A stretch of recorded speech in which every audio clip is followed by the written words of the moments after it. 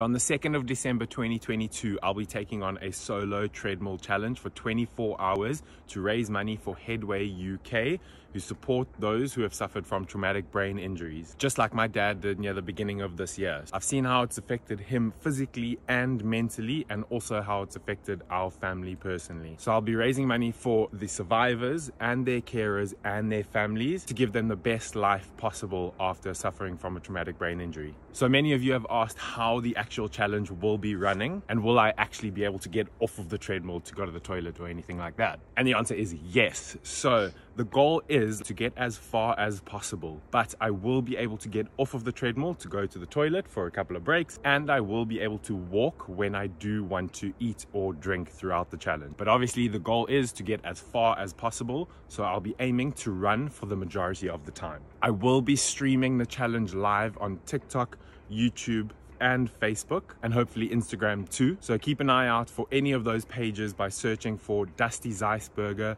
or the Dusty Coach. I'll put it in the caption below so you can follow the journey for the last couple of weeks and hopefully join on those lives as well. If you would like to make a donation or share the donation link, please look into my Instagram bio or look at the comments or the caption below, depending on where you are watching this right now.